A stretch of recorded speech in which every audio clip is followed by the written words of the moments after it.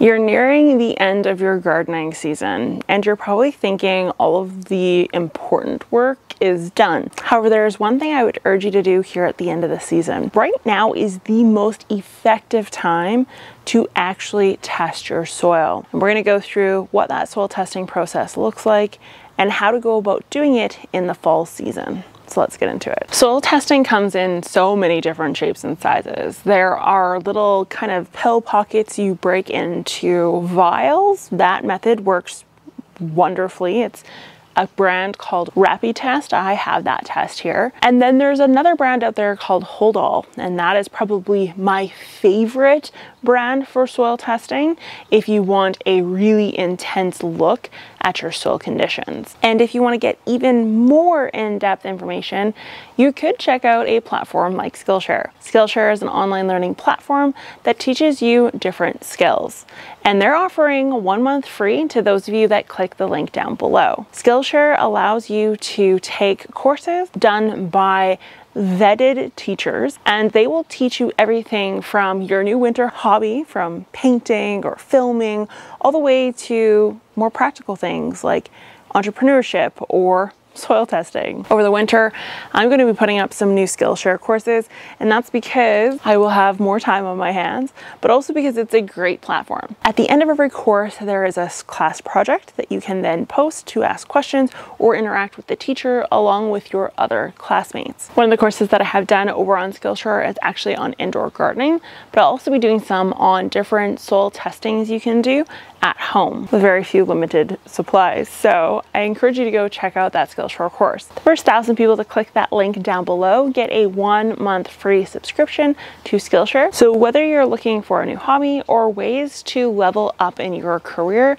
Skillshare is the place to go. I want to thank Skillshare for sponsoring today's video, and let's get back to soil testing. The reason why fall is such a great time to soil test actually comes down to several different reasons, but the main ones being that your nutrient uptake for the year has pretty much concluded. And while there may be some small losses here during the winter months through mostly leaching in the spring, meaning water solubilized nutrients being washed out of our soil profile, what's left behind right now will mimic what you will see in the spring. The second reason is spring is a really intense time. I'm sure both experts and beginners would have realized this by this point, and it's because you're transplanting, seed starting, soil prepping, and oftentimes starting new garden beds or whatever the case is, and you don't have a ton of time to test your soil and then research the appropriate method to reclaim or revitalize that soil. And testing right now gives you an entire winter to look at those results and come up with a game plan for the spring. The third reason actually just comes down to logistics. When soil testing, we want to soil test the soil in the root zone, meaning we want to dig down to a depth where the roots are in contact with the soil. That's because that's where our plants take up their nutrients. If we test the top portion of the soil, we tend to have inflated results in the event of compost or manures being in place, as well as that top layer not being pure soil. So when we dig down, it allows us to test accordingly.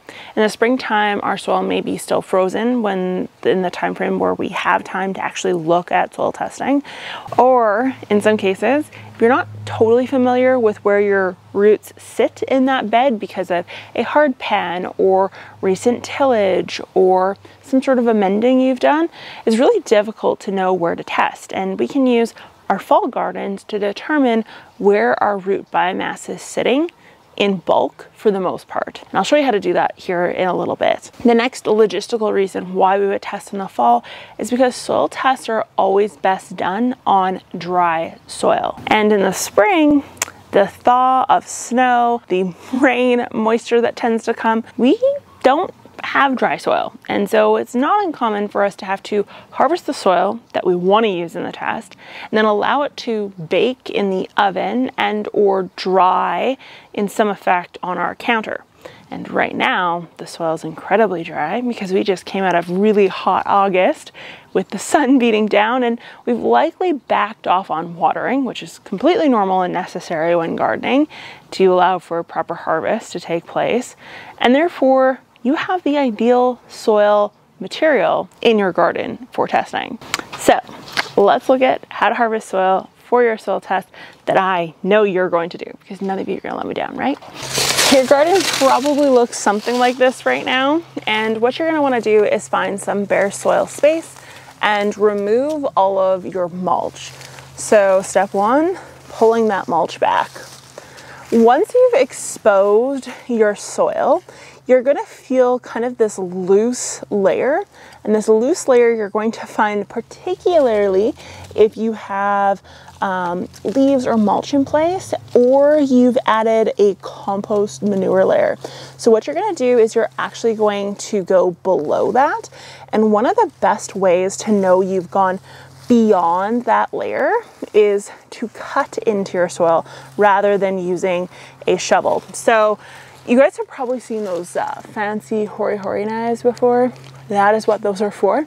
I don't know where mine is. I must be at the office, I would think. I can't find it right now. So we're gonna use a knife, and all you're gonna do is cut into that soil surface and pull back. You don't need the fancy tools. And this cutoff is gonna be much more obvious in a garden soil that's on the ground, like an in-ground one. A raised bed, it's not going to be as obvious, but we're still going to do the process because it's going to tell us where our root zones are. So continue downwards. I'll have to get a close-up for you guys to really see this. But what you're going to see is you're going to see this leaf layer, leaf litter layer, LFH layer. Technically in gardening and Chernozemic soil, which is what this would technically be, it's not called an LFH, but I digress. For the sake of this video, we'll call it that. So you're going to see this really fluffy layer. My finger, when I push, it's fluff to about this layer. Below that, it is definitely more dense, more compacted, and we're in the zone where we need to be. Now, you're going to continue cutting downward and scooping that soil out, exposing more and more of the soil until you hit the roots. Now, I'm seeing a lot of root hairs. I'm seeing a lot of primary root. Right here is where I want to take my sample from. You're going to grab that sample out. Now, this is a little bit moist, so I am going to need to let this to dry out just a little bit.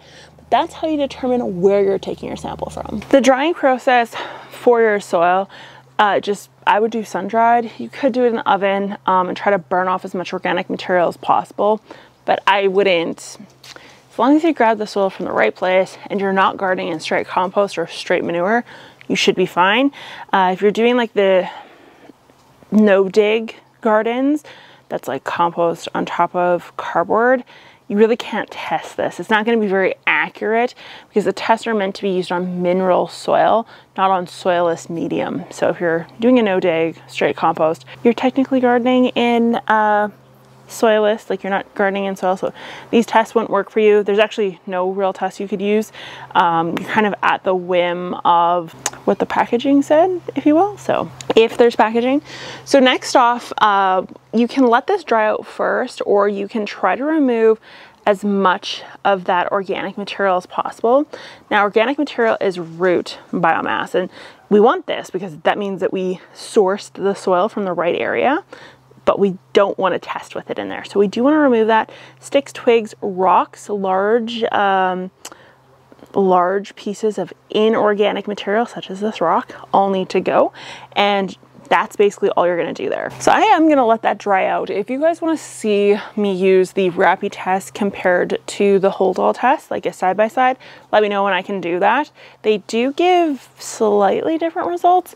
I find it's weird. Sometimes I find it's very different, and then other times I find that they're the same. And I think it actually comes down to the soil type and how much time I took to separate out that organic material, if you will. If you want a video on how to get really accurate soil testing results, let me know, because that would actually involve me using an oven and burning off organic material. Sounds weird, sounds dangerous. It's not, but it's definitely something you need to do if you want really accurate results minus your organic material. And I find that organic material really runs interference when you're using a garden soil where you've tilled in a lot of manure and compost in recent times, but you've tilled in manure or compost recently, usually within the last year or two, it does tend to throw tests a little bit. Even the ones that you send to labs, the labs will say, give you a percentage of organic material. And if it's really high, it's very confusing to the lab techs too.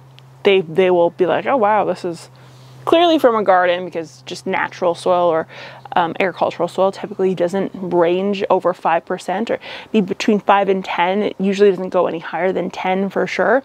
So they're probably confused by it if they're not used to dealing with garden soil. But ultimately speaking, when it comes to soil testing, burning off of organic material gives you the best results. And in labs, how they get that percentage of organic material, when they tell you what your percentage of organic material is, it's because they've done that burn off process first before they even began the test. Fun fact there. I hope this encouraged you guys to actually go out and do some soil testing for your fall gardens. I'm gonna let this dry out. If you don't want to see a video or you don't get enough comments on the video, I will still post on Instagram what the soil test results look like, either in my story or as a reel. So ultimately, if you want to see it, I will post it somewhere, just whether or not you want it on YouTube. Anyways, I want to thank you guys so much for watching. If you enjoyed the video, be sure to give it a thumbs up, hit that subscribe button, and I will talk to you next time. Bye.